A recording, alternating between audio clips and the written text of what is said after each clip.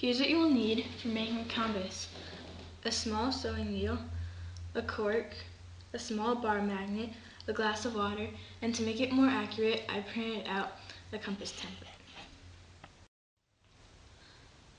I put the glass of water on top of my template, and now we need to rub the needle on the magnet in the same direction a few times to magnetize it.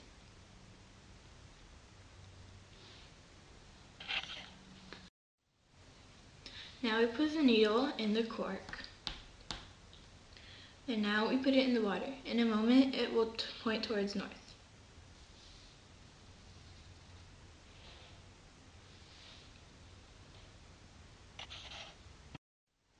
Here's a professional compass. The red end of the needle is pointing north.